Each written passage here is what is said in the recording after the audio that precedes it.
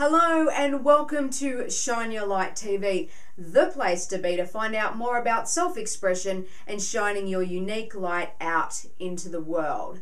And have we got a show for you? I'm so excited because the queen of question time is back. Miss Dolly Pardon is here to answer a fantastic question this week. This is something that's affected me and I think affects every single person in the world. So without any further ado, let's hand it over to Dolly Pardon.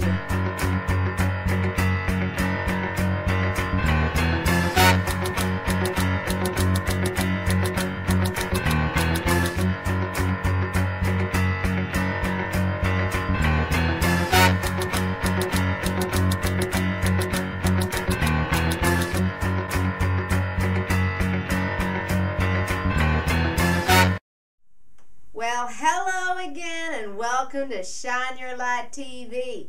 I've been on tour, so I couldn't do the last episode, but I know Lindsay did it for you, and I saw it when I was on tour, and it was so great to see what Lindsay thought of self-expression.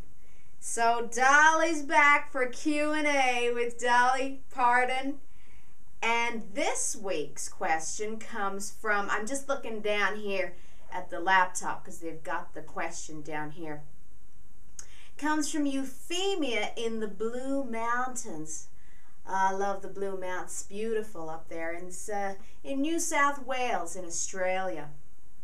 Euphemia asks, well, it's kind of like it's a weird long letter. I like this one. It's good. There's a lot of efforts being put into this one. Dear Dolly, I hope you can help me with a problem.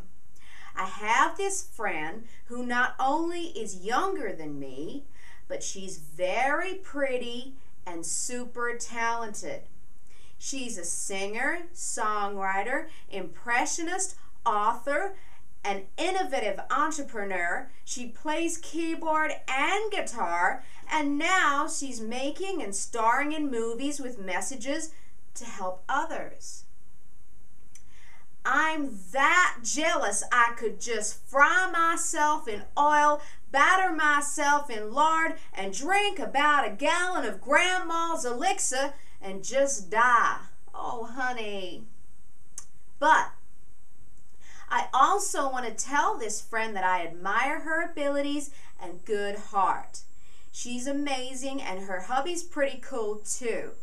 Thanks, Dolly. Hope to hear from you soon. P.S. Dolly, you sure do have really, really big, wobbly, bouncy, jiggly body. Do you use conditioner or is your hair just naturally like that? I like that. Oh, you know, honey, you know, Dolly, everything here is natural. Okay.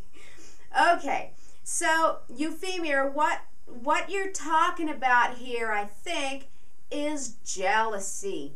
And this affects every single one of us. Even Dolly has had her demons with jealousy.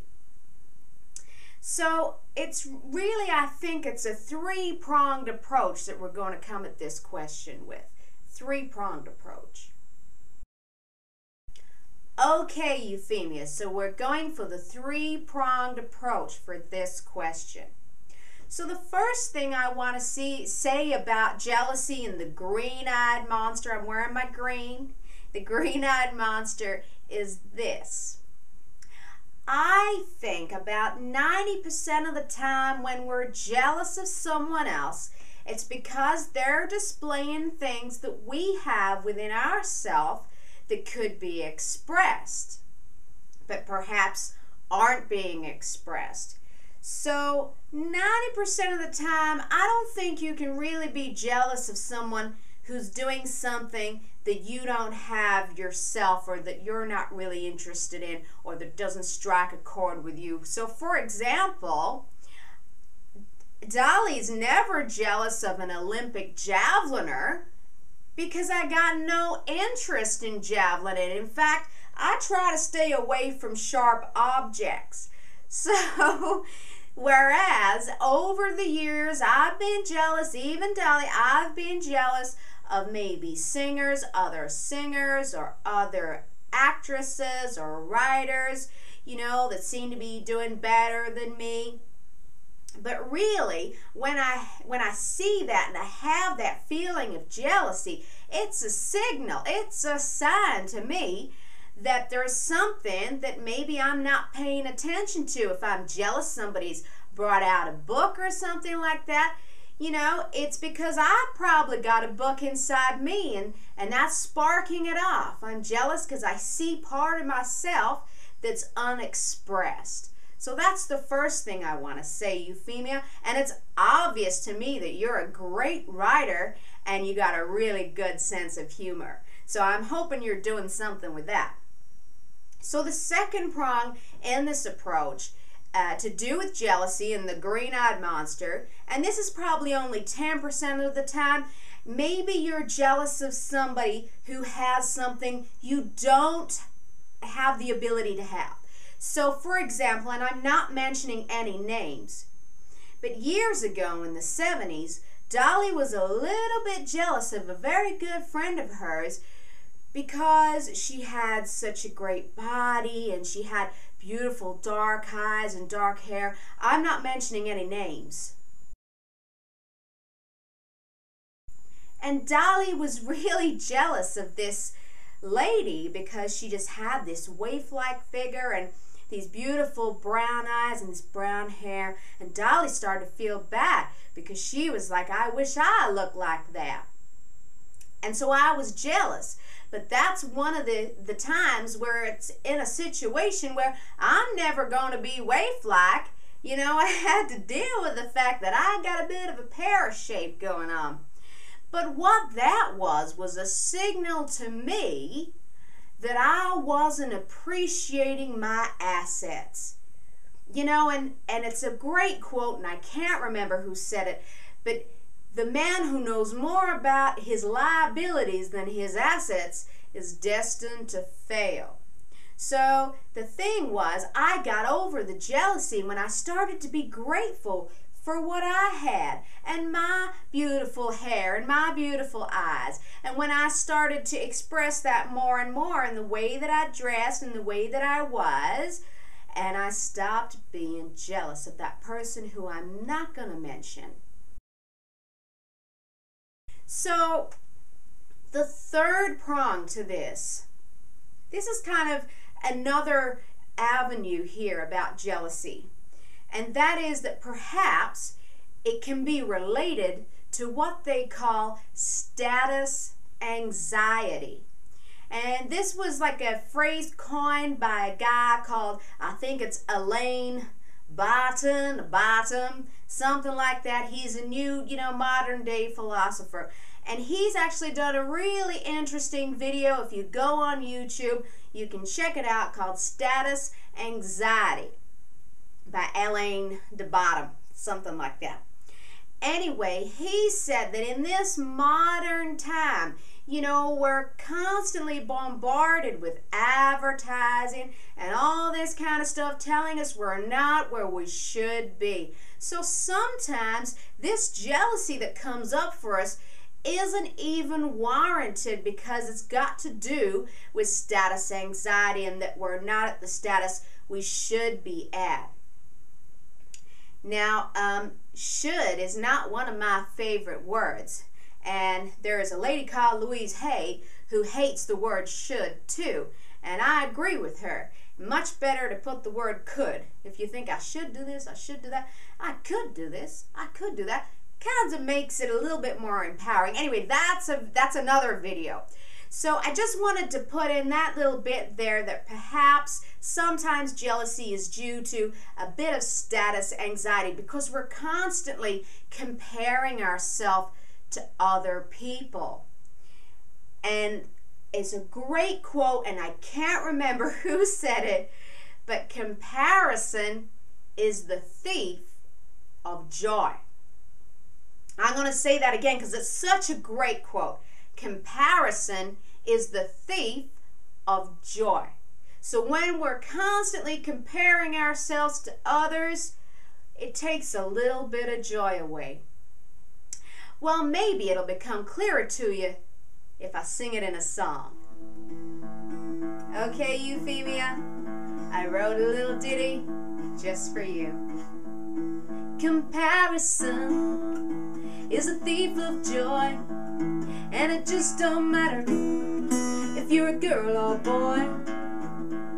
It'll make you feel like you just ain't enough, and I can tell you now, you're made of better stuff. All of life's a mirror looking back at you, and what you see in others, well, you have it too. And with a little love, you can shine it all right through. Yeehaw. Well, thanks, folks. Thanks for tuning in again. And great question from Euphemia this week. Remember, if you want your questions answered by Dolly, and Dolly to write you a little ditty, make sure you send your questions to info@lindsaydrummond.com. I'm sure they're going to put that up there on the screen. Until next time, see you later. Do you reckon they've noticed that I'm playing the same chords for all the songs? See, I don't compare myself to other people who are better guitarists. I just do it.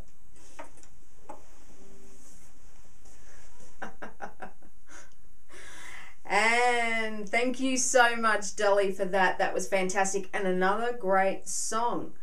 I'm loving it. I'm loving it.